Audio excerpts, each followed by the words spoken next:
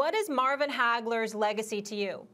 Well, first of all, when I heard about this and it was unexpected, it hit me like a ton of bricks. Like, I'm not used to reacting that way when athletes I admire pass. But I feel like a lot of people in my generation, and Stephen and I are more or less of the same generation, this one hit hard.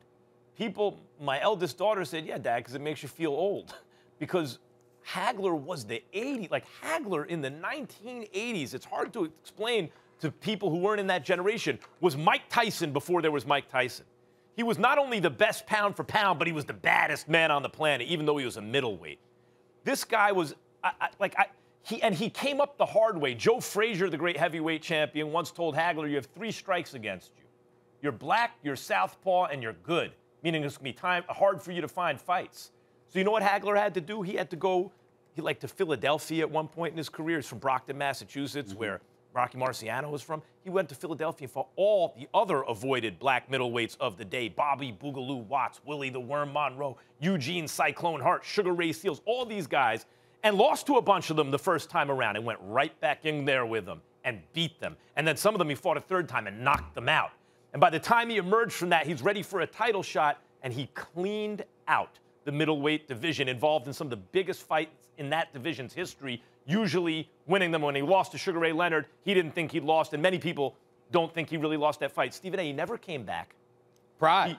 And he went to Italy, became an action movie star in Italy. I used to bump into Hagler, who was the nicest guy in the world, and he would speak English with a thick Italian accent. Yep. And then eventually he leaves Italy, and like his accent kind of goes. He was an original and an enormous cultural icon of the 1980s. Greatest first round in boxing history, as far as I'm concerned, is Hagler versus Hearns. Hearns won that round, but he instantly lost the fight the minute, because he was, he gave everything he had, and Hagler kept coming. And obviously Hagler put him to sleep in the 3rd round. We understand that.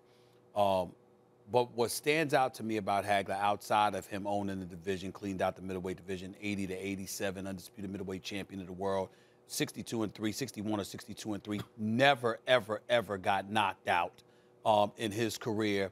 Avenged the loss to Vito Antuofermo. You remember that when he came in and a draw. They gave him a draw that he should have won. He should have won. And then he came in. It was no draw the next time. Finished him off.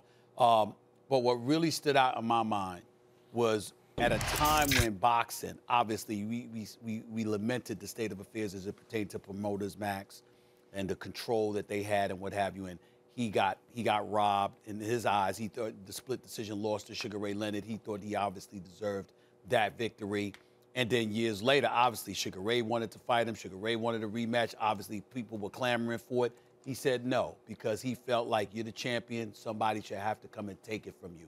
You don't give it to somebody else. I was the constant aggressor. I kept coming. I deserved to win that fight. That was his mentality, and based on a lot of pride and principle. You know this better than me.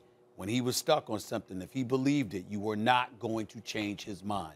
And I had the pleasure of meeting him one time in Vegas, and I was the one that brought it up. He didn't bring it up, but he still to that day felt that he won that fight. I can't repeat some of the things he's told me in language he's used. He swore he would never fight again, because he felt that the sport disrespected him by taking the title from him to Sugar Ray Leonard. But he was marvelous in every sense of the word. And then when you had an announcer that refused to call him Marvelous, he legally changed his name to Marvelous, so you had no choice but to call him Marvelous. Sugar Ray. He was special. Sugar Ray Leonard was supposed to be like, he was the next Ali in terms of fame and popularity, and he won a gold medal in the Olympics. And Hagler always watched him as a guy who had things handed to him. Sugar Ray Leonard, one of the greatest fighters of all time. But Hagler resented the fact that he was so blue collar. Sugar Ray turned pro, made a ton of money. Hagler didn't. They fought for the title on the same card the first time. Sugar Ray wins it. Hagler gets ripped off in a draw.